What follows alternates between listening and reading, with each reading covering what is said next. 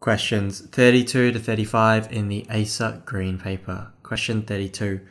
A group of 3 fatty acids that are all saturated is. So saturated fatty acids have a general formula of CnH2nO2. What this means is that if we added up all the carbons and all the hydrogens in a saturated fatty acid, we find that the number of hydrogens is double the number of carbons. So let's apply this to a couple of the answers. So in A we have capric, stearic and cirrhotic acid. Capric acid has a chemical formula of C9H19COOH, which means that it has 10 carbons and 20 hydrogens. So as you can see, the number of hydrogens is clearly double the number of carbons, so therefore capric acid is a saturated fatty acid.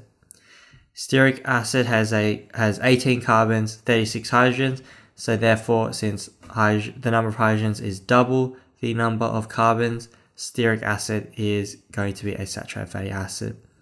Finally, cirrhotic acid has 52 hydrogens and 26 carbons, so therefore it too is a saturated fatty acid. So for question 32, A is therefore the correct answer, as capric, stearic and cirrhotic acid are all saturated fatty acids. Question 33. The number of double bonds in arachidonic acid is. So here we've got an example of the alkyl chain in a saturated fatty acid. So with the exception of the terminal carbons, every single carbon is attached to 2 hydrogens each. But when we add a double bond to this chain of carbons, what we're going to do is we're going to lose 2 hydrogens. So every time we add a double bond, we essentially lose 2 hydrogens. So therefore, the number of hydrogens lost is going to be the number of hydrogens we'd have if it was saturated minus the number of hydrogens actually in the fatty acid. Therefore, the number of double bonds is going to be the number of hydrogens lost, but divided by 2. So what we've got here is arachidonic acid, the chemical formula for arachidonic acid, and if we add up all of the individual atoms, we get 20 carbons, 32 hydrogens, and 2 oxygens. So what we'd expect if arachidonic acid was saturated is that the number of hydrogens would be double the number of carbons, so therefore we'd expect it to have around 40 hydrogens. But that's not the case. We have 32 hydrogens in arachidonic acid, so therefore the number of hydrogens essentially lost is equal to 40, the number if saturated, minus 32. So what we get is 8, and therefore the number of double bonds in arachidonic acid is going to be 8 divided by 2, which is equal to 4. So the number of double bonds in arachidonic acid is therefore 4. So D is the correct answer. Question 34. Cottonseed oil contains large amounts of polyunsaturated fatty acids. When this oil is used to make margarine, the fatty acids are changed chemically in order to increase their melting points. One change that would achieve this would be. So what we've got here is a saturated fatty acid and a polyunsaturated fatty acid. Now, saturated fatty acids, they're quite linear because all these carbons, they all have 4 bonds, and most importantly, they all arrange in about a line. But polyunsaturated fatty acids are a little bit different. Each of these double bonds adds a little kink into the chain of carbons. So what this means is that polyunsaturated fatty acids are a much less linear shape. Now, this has significant consequences. Firstly, it means that polyunsaturated fatty acids pack much less closely together. So saturated fatty acids that make this nice tight grouping, whilst polyunsaturated fatty acids, because of all this kink and this weird sort of bent shape, what this means is that polyunsaturated fatty acids don't pack together very closely. They're a much looser arrangement.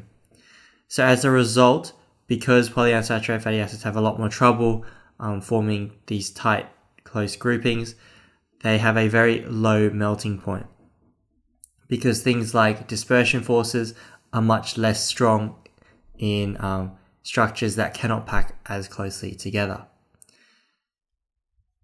So whilst saturated fatty acids, because they can pack close together, they have high melting points, polyunsaturated fatty acids have low melting points because they can't pack together as nicely.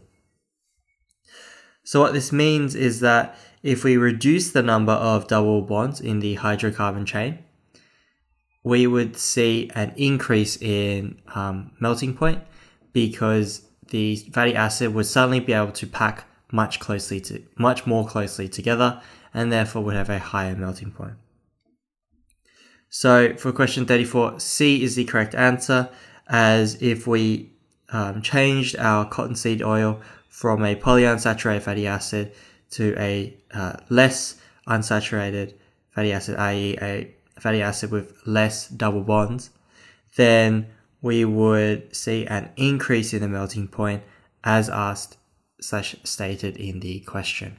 So for 34, C is the correct answer, as reducing the number of double bonds will increase the melting point of a fatty acid. Question 35. The iodine value is a measure of the number of double bonds in a fatty acid. One molecule of iodine reacts with one double bond. The iodine value is the mass in grams of iodine that reacts with 100 grams of the fatty acid. The iodine values of capric, gatic, and arachidonic acid are in the order. So we know that 1 mole of iodine will react with 1 mole of double bond.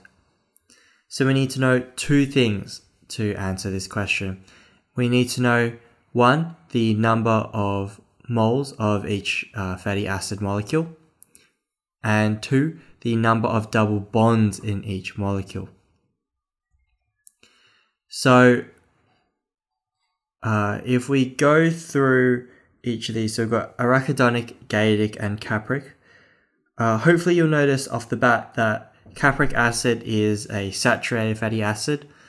So that's from the answer in question 32. And also, if you can just sort of quickly add up all of the hydrogens and add up all the carbons, you'll see that capric acid has double the number of hydrogens than it does carbon. So therefore it is a saturated fatty acid. So since it's saturated, it has no double bonds, and therefore will have the lowest iodine value possible. That leaves us with arachidonic acid and gatic acid. So first off, we've got to find out the number of moles of each of the fatty acids we have. We have 100 grams of the fatty acid, and we can find out the molecular weight of each of the fatty acids. So arachidonic acid has 20 carbons, 32 hydrogens, and 2 oxygens. So if we figure out the molecular weight, what we get is 240 plus 32 plus 32, which gives us 100 on 302.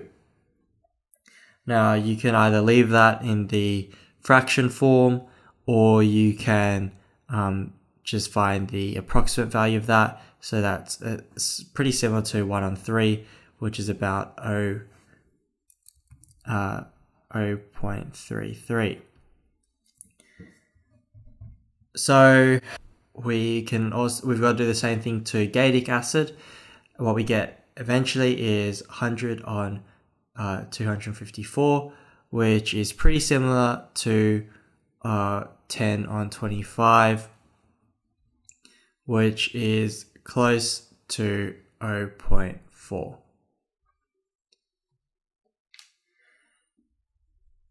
So now we know the number of moles of each of the fatty acids. we can times that by the number of double bonds to figure out the number of double bonds in each molecule to find the total number of moles of double bonds that we have. So arachidonic acid has 4 double bonds as found from question 33, and gaelic acid has 1 double bond, which you can just sort of figure out on the side.